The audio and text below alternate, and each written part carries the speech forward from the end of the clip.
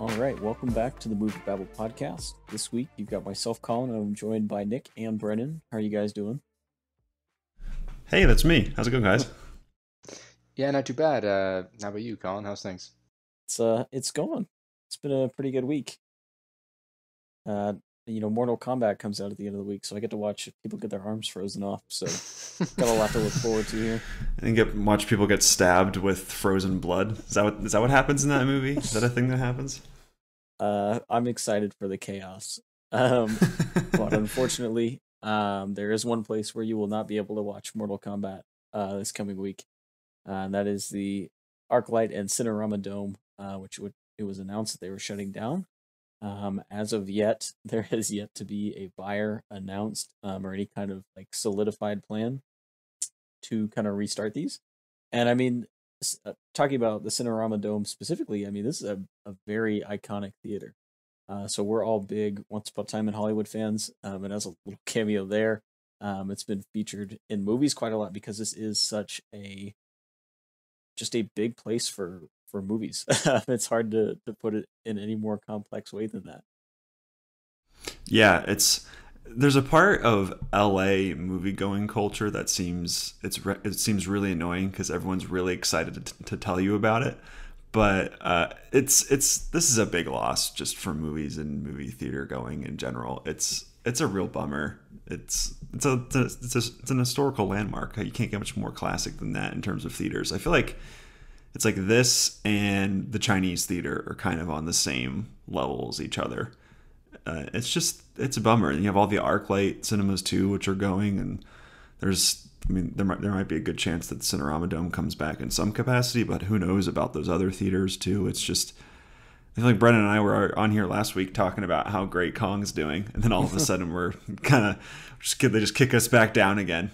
So it's rough. It's not great. Yeah, it's a sad thing for sure. I mean, I'll be the optimist and hope that there is a light at the end of the tunnel. I think obviously there's no concrete plan for anything, but a lot of just what I'm reading into, and even the city and a lot of the city planners, just from what they say, they feel like there's got to be something that happens to these theaters, especially the Cinerama Dome. But there's got to be something that happens here at some point to keep these theaters open in some capacity. It's just kind of weird. I mean, obviously, not every theater in LA is gone. No question. Like that's just not a thing. But it's weird to think of the capital of the movie going kind of, or the capital of kind of film worldwide. LA is kind of losing its most iconic theater. See, here's my thing. 2 years ago, everyone thought that drive-in cinemas were completely dead, that there was no hope for them. And last year, they were like the only way people saw movies. So anything can happen. I'm not giving up hope. I think because this is such an iconic location, and we can get into some of just the actual legal preservation there is for the Cinerama Dome. Like the building itself is not going anywhere. It's just what the future uses of it will be are pretty up in the air as of right now. Yeah, there was a really interesting stat that I read. I think it was in the Variety report where this was announced first, where there was something like $900 million were made just in LA from theaters last year, and 11% of that was from ArcLight in the Cinerama Dome, which is nuts. So there are some like really big business implications of this, because I think one of the big things that why AMC and Regal and all these places are still really struggling is because your LAs, your New Yorks, your San Franciscos are still they're still not in a great spot with the virus, and that's where a lot of their income comes from, box office receipts and whatnot. So this really has a big effect just in terms of like, yeah, it's really sad that the Cinerama Dome may not be around in its current state or anything like that, but in terms of like the longevity of movie theaters in general, we've been tracking this for so long, but it's not a great blow at all. Like a lot of studios really need this money, so I don't really know how they're gonna work around that. It's tough. I mean, it's certainly sad. I was still kind of hold out for some sort of hope at the end of this. I just can't see them really going away. And even just because Cinerama Dome is a historical landmark, it can't be really knocked down. It can't, like, you can change the inside, but there's just a lot of precedent there, and it will take a long time for anything to actually happen if they don't decide to keep it as a theater. So, I mean, they're inching onto that there, and there's even a petition going around now that's just passing 16,000 in now about 6-7 days. I remember I think it was the 98th person to sign it, so I'm feeling proud that it's pumping those numbers up there. So, I'm gonna ask Colin to put that in the article just for fun, just to maybe see if we can get some more signatures on that, just to kind of save the Cinerama Dome. Colin, I saw a picture that made me like a little bit nostalgic there. The Cinerama Dome, I think it was the Shrek premiere. They put the Shrek head on it. Pretty cool. It's just sad. I mean, it's a sad thing, but I do hope that it can be revived in some capacity. Yeah. Didn't they put the Minions? Did they put the Minions on there too? Or they painted it like yellow or whatever and put the weird Google eyes on it? Yeah, and I thought I saw a photo. I thought I saw a photo of Jaws coming out of the top as well, something like that. It's neat. So it's been painted, or not painted, but it's been wrapped with the Shrek ears. There was Spider-Man crawling on it for Spider-Man 2, the Minions. I think really that's the biggest selling point for anybody that's looking to buy is what can you wrap this dome in? You could, F9 is coming out in a couple months. You turn the dome into Vin Diesel's head. Or you just make it a big smiling Martin Scorsese face. Yeah, why not? The patron saint of this podcast. I feel like most of the potential is in how you can think of all the marketing potential. That's how we need to get people in on this. Just plaster it with different icons, and I think we're good. Yeah, I guess we can get into who we think should buy it or who's in a good position to buy it, but I just want this to stick around. I mean, I've never really been in the LA theater scene, but it just looks like it's really fun. And it's stuff like the Cinerama Dome is a lot of, I mean, it sounds kind of like bullshit, but it's a lot of the reasons why we have some of these filmmakers now, like your Tarantinos and your Edgar Wrights and Rian Johnsons, who are really championing cinema, and why they got into it in the first place is because they had these special experiences like this, and so many other filmmakers that way too, where they got their start by just having a really cool experience in a theater. So it's just like it's another way where this can't happen, I guess, in the future if things continue to go down. But it's a bummer. I'm feeling a little sentimental about it, even though I've never been there.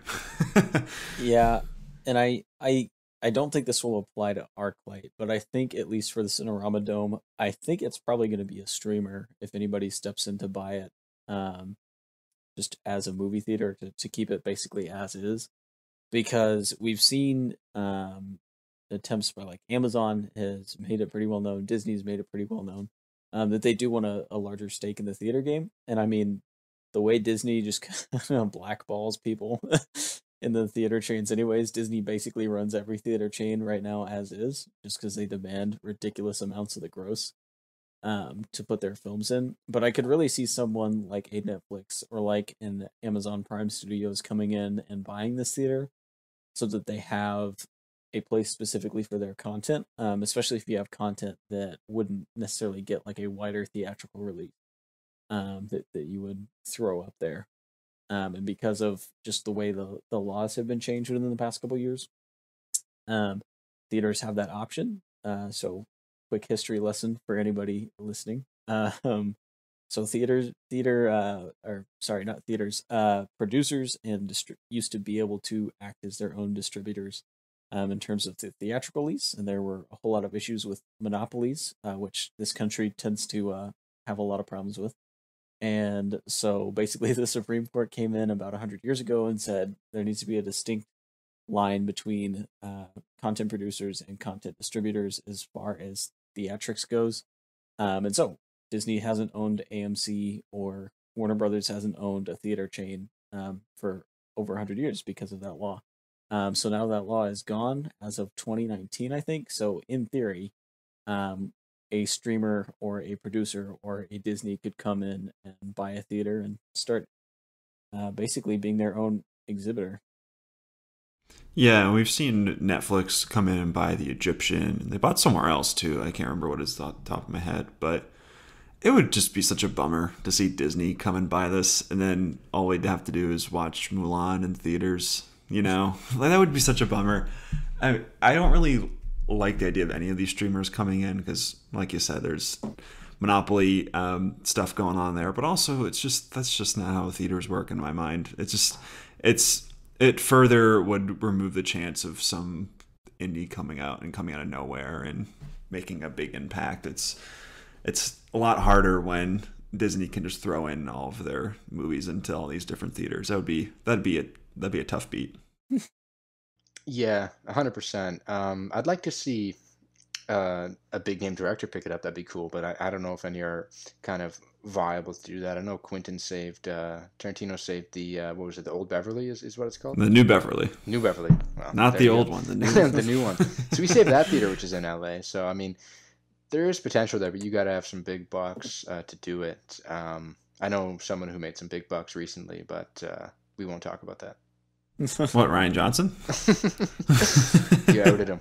But yeah, I mean, I'm sure there are just a handful of individuals that could go and do this sort of thing, but I'd love to see a collective group of people come together and do something. I think that'd be pretty neat. You see like 5 or 6 big name people come together, maybe with an organization, try to pick this thing up.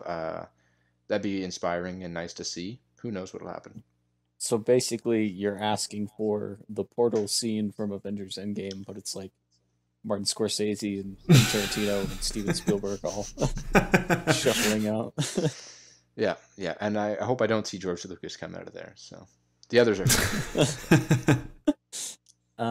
Yeah, so it's just kind of sad. It's a big location. It's iconic, and now it's, at least it appears so for now, going away, which is not very fun. So we'll move on to slightly happier stuff. At least nothing else that's closing.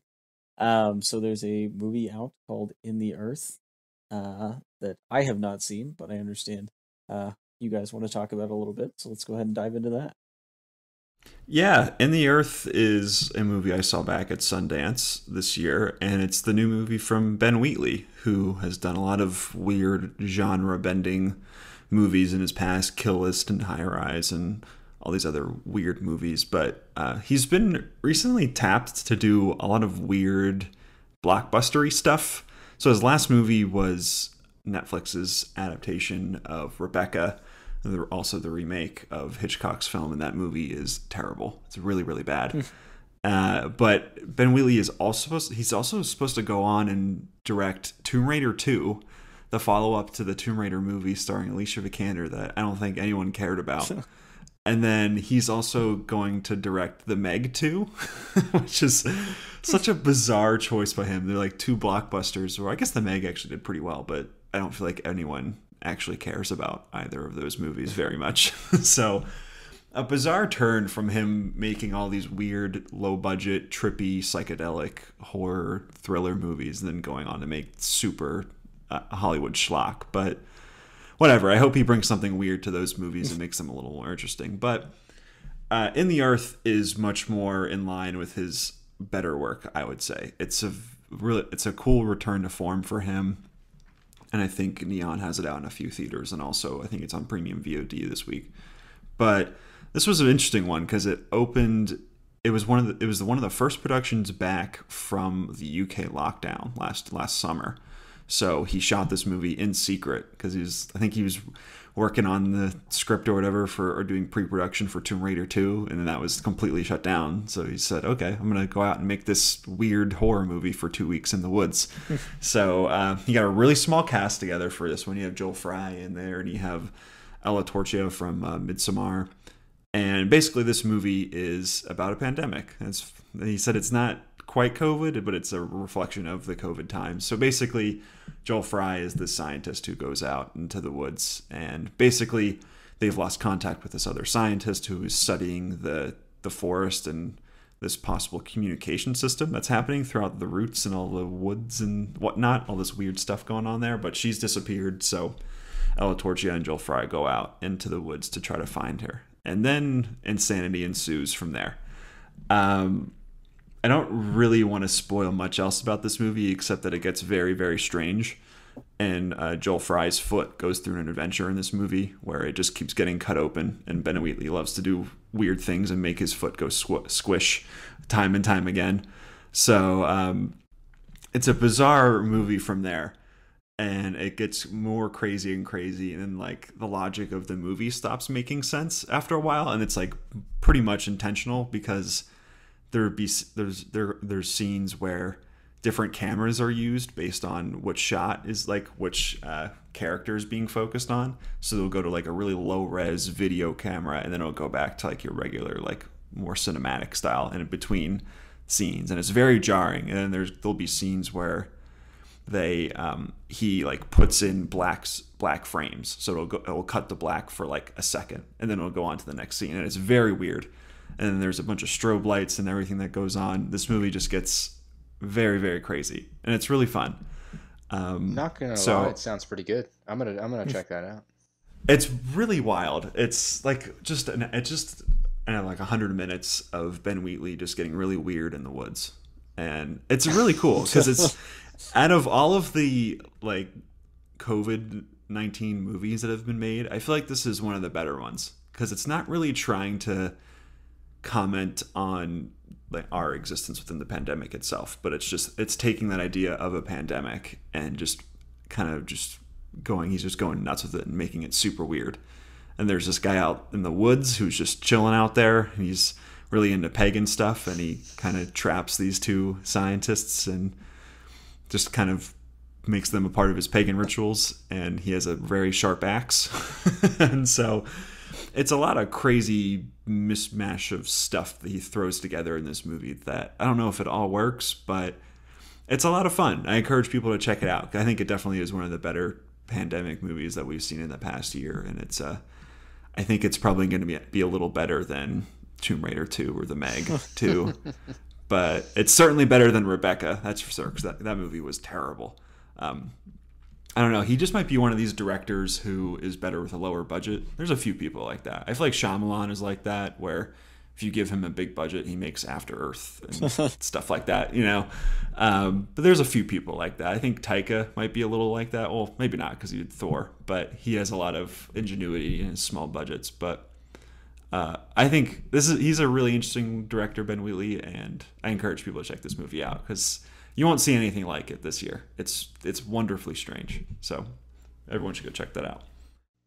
Yeah, strobe lights, creepy stuff. I mean, I'm in.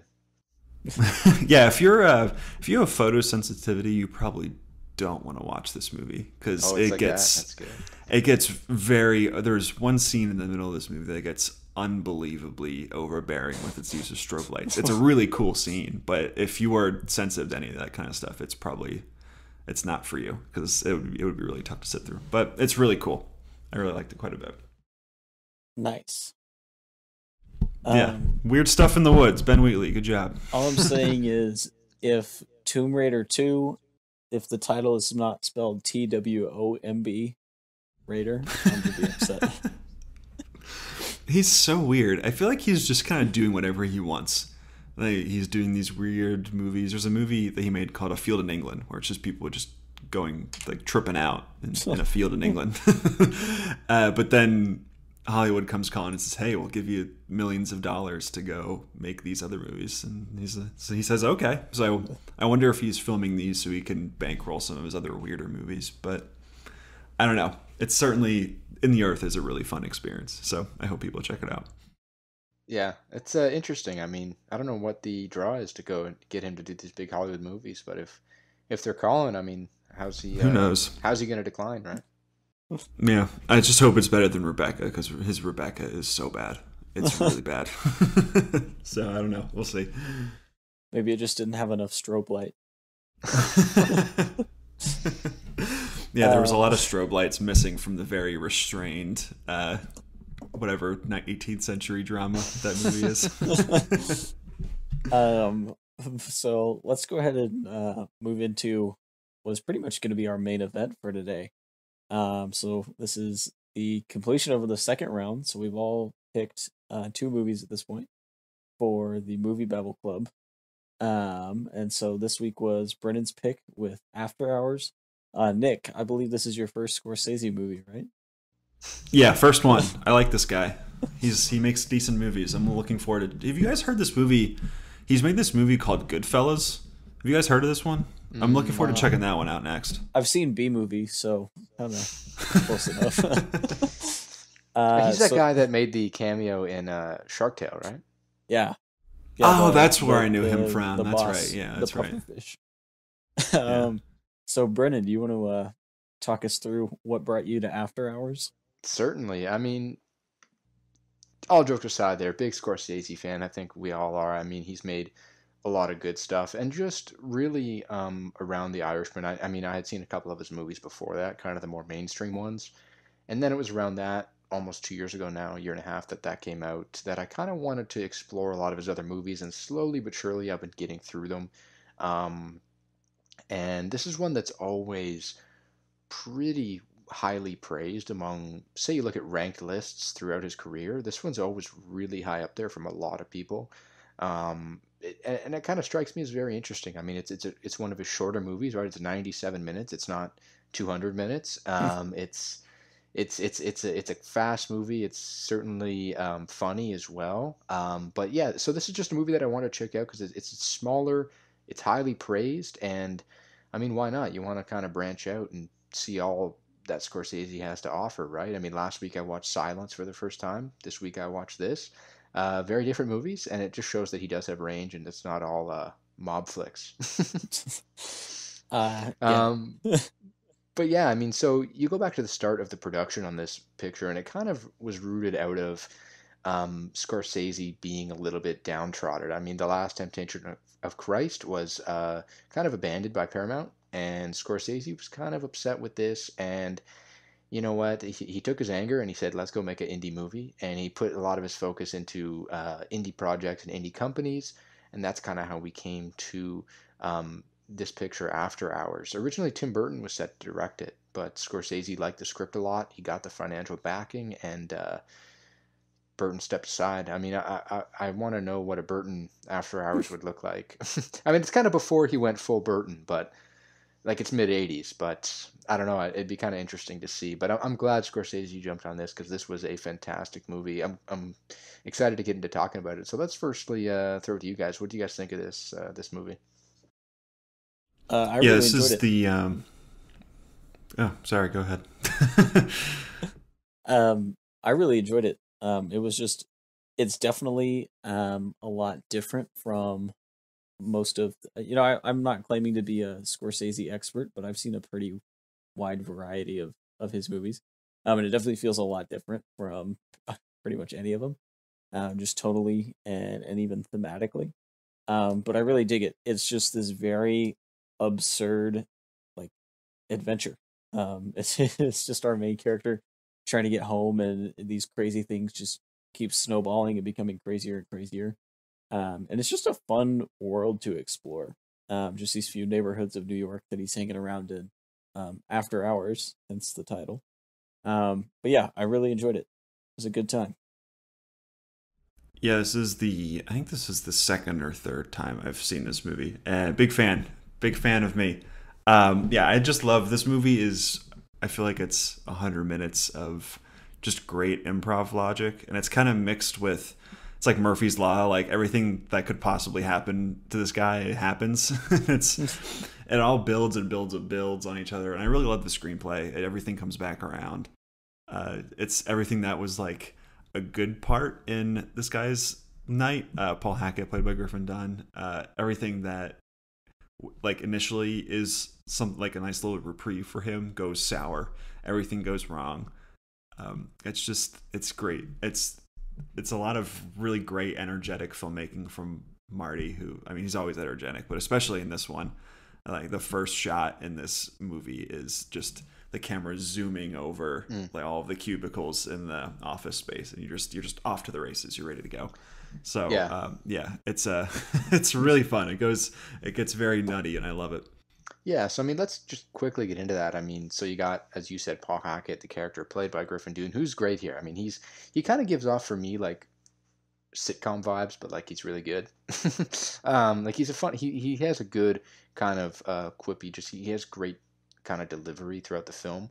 So it is really just him living this crazy night, bouncing from kind of scene to scene, person to person, uh, kind of place to place throughout the night, and things just get worse and worse. And he just wants to get home, right? Like he's thinking he's going to get lucky. He meets this girl at a coffee shop, and he goes way across town to meet her, and he ends up being out of money. Things just don't go well for him with the girl.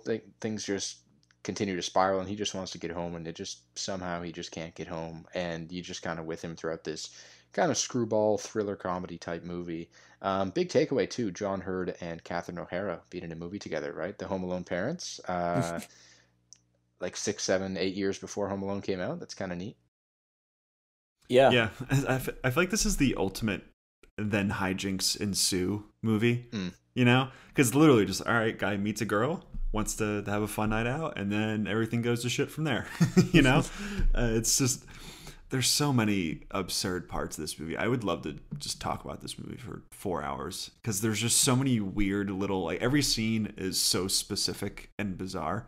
It's no secret that Scorsese loves New York City. He made a movie called New York, New York. You're Josh. For God's sake. Yeah.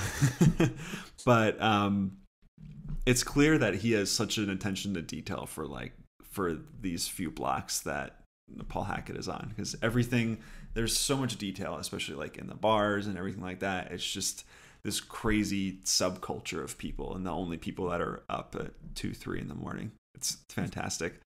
Weird take by me, but there was this old football coach, and I just thought of this quote the entire time whenever I watched this movie, but his name's Herm Edwards, and he says he coaches like rookies when they come into the NFL on like life advice, and he says nothing good happens after 2 p.m. or 2 a.m. And I just always think of that whenever I watch this movie, because everything is just going horribly for this guy. It's like a horror movie almost. Yeah, it's it's so good. It is really good. Colin, I think you want to continue on something there. Yeah, so I do want to talk about the cast, because this is a pretty loaded cast, and a lot of these people kind of took off after the movie. This is a just ridiculously good cast for what's even by 1985 standards is a pretty small budget, pretty small movie overall. Because I mean, you have Griffin Dunne, who's probably most known for An American Werewolf in London, which also has kind of similar dark comedy vibes, although not as gory here in After Hours. And then you have Cheech and Chong are both in the movie. You have John Hurd and Catherine O'Hara. You have Dick Miller. Marty himself has a little cameo in one of the clubs. But you just have you have Linda Florentino, who people of my generation will remember from Men in Black. Terry Garr from Mr. Mom. Like there's just a lot of really strong comedy character actors here, and I mean this was one of Catherine O'Hara's first bigger roles after leaving SCTV and making her way down south into the U.S. So it's just a really good cast working with a really good script, and even things that would normally be pretty dry are just hilarious in this movie because you have these people bringing them to life. Yeah, no, 100%. It is just a really good kind of like you have a bunch of different tools in a toolbox, and you take them out, you all throw them together, and that's kind of what you get with this cast, right? Everyone does their job really well. Everyone's got strengths that they flex in this film. Um, yeah, one of my favorite parts of the movie was, I forget the actress's name, but it was, yeah, Terry Garr there up in her apartment. That was that was pretty funny sequence there. That's the kind of the bartender worker there that Paul Hackett goes up and sees. That was a funny little bit there. Probably one of my favorite of the movie. Yeah, I love the use of foreshadowing when they go up into the first apartment when he's hanging out with Rosanna Arquette, and it's just the horrified paper mache sculpture. It's like a terrifying like gothic picture. It's like, oh, I can't imagine this night's gonna go well for this dude after seeing that. If you want a Scorsese kind of fanboy out a little, did you guys notice his parents at all in the movie? Like No, Scorsese's parents? Yeah, his parents, yeah. Well, his mom makes a lot of cameos, and it's at the very beginning whenever Griffin Dunne's there sitting reading the book, and you see the girl obviously notices him in the cafe. Right beside Griffin Dunne, a couple tables over, it's Marty's parents sitting in the corner, drinking coffee, chatting. They're the only other two in the cafe. It's pretty cool. Oh, that's really funny. Huh. Yeah. I love little stuff like that. Yeah, this movie is one of my favorite scenes too is when I forget the actor's name, but when he gets to hang out in the one guy's apartment who's like actually like lets him cool down for a second after he narrowly escapes the mob, and it reminds me of the scene from Planes, Trains, and Automobiles where what's his face? Steve Martin is finally in front of the concierge, and he's just like, I just want my fucking car so I can go fucking home. It's like the one time he finally gets to actually let off all of his pent up aggression. He just goes nuts and freaks out. It's such a great scene, and it's such a good use of, because every time he's about to explain himself in the movie, someone else just comes into the scene and torpedoes all of that. Like Yeah.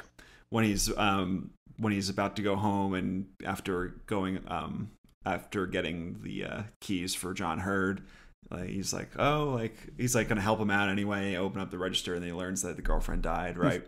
And it's just literally everything. It's the movie's almost like it feels like it's toying with you, because it feels like if one thing goes differently, this movie ends in like 15 minutes, you know?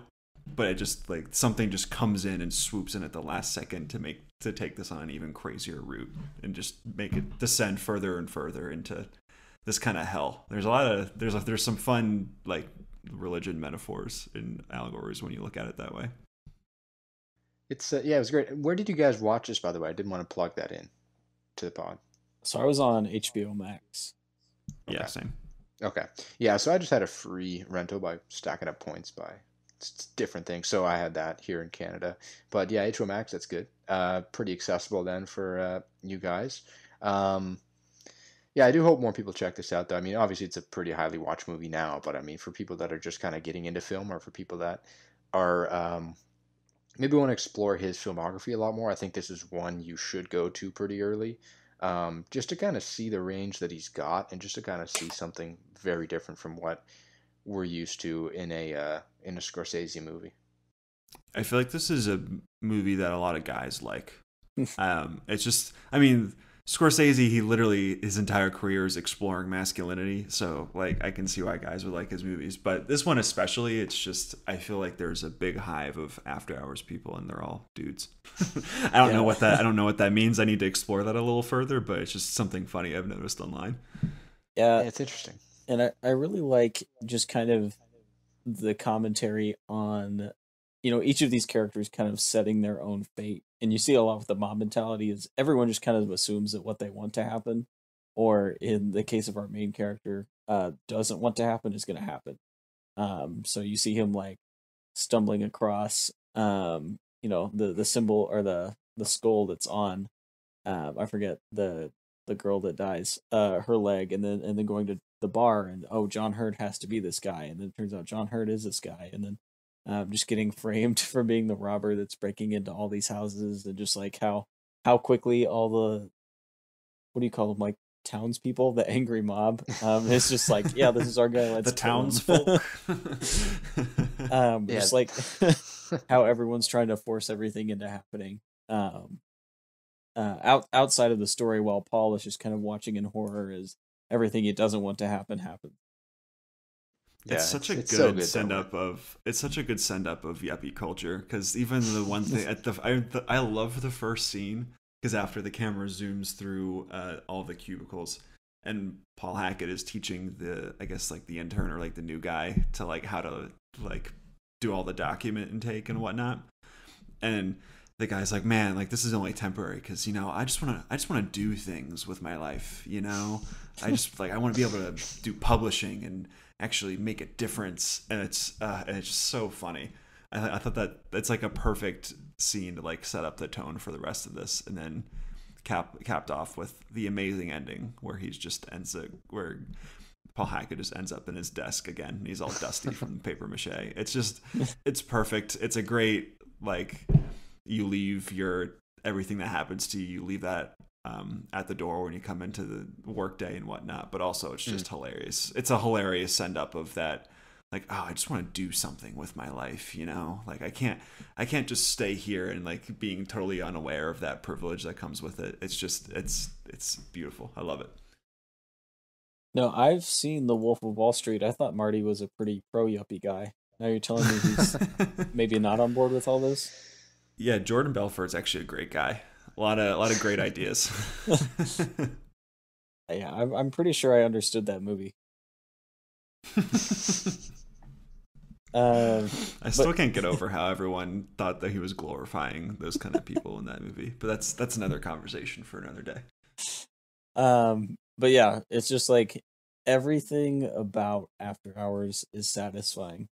Like it just is. Like that's the best way I can summarize my experience. Yeah, it zips along. There's no fat on this movie. It's less than 100 minutes. Then it's out. And then that same guy would go on to make The Irishman, which is 10 hours long. Gotta love him. I love him. I mean, would Home Alone have even happened without this movie? Is Martin Scorsese also responsible for that cinematic universe? So does that mean Scorsese caused Trump? Or because of Home Alone 2? Gotta think about that one. Big butterfly effect here. But yeah, it was a good time. We've had some good picks. It was certainly a lot less tense than last week's movie. Yeah, that laugh a minute romp, The Hunt. Oh God, jokes were just coming at you, but yeah, it was definitely a lot more lighthearted. It was a fun shakeup. I think we've had a pretty good array of movies so far as we've made our second round, or second circuit, I guess you could call it. We just have really good taste. That's all. Yeah, what can you say? I like it. I think it's been a great addition to the podcast so far, and 2 rounds in, I'm pretty satisfied. I think it's a fun exploration, for sure, and it just kind of makes for a good time. I've got to say this though, both of my picks that I've had have been my least favorite out of like that rotation. I think it's been kind of interesting. Like both rounds, I really didn't care for my pick like in this last round as much, but it's like both rounds I was like, no, both of these other movies were better than the one I picked. Yeah, I mean, you like good recommendations. What can we say? Yeah, so we'll be continuing that next week with 1968's Steve McQueen's Bullet, which is streaming on HBO Max, and then is a movie that I bought when Family Video died a while ago and has been sitting on my shelf waiting to be opened. So we'll be looking forward to that. We got Mortal Kombat coming out. It's a pretty big week. Cinema. It's tough. It's coming. Oscars next week too. Here we go. Yeah, so much cinema. I'm ready. Cannot wait for Green Book to pick up a second Best Picture win. What a twist. What a twist. Driving Miss Daisy returns. Another win. But yeah, so that is this week's episode of the MovieBabble podcast. We'll be back next week talking about Mortal Kombat, talking about Bullet. Probably getting in some last minute Oscar opinions, if not anything else. So remember, you can always check us out online at moviebabble.com.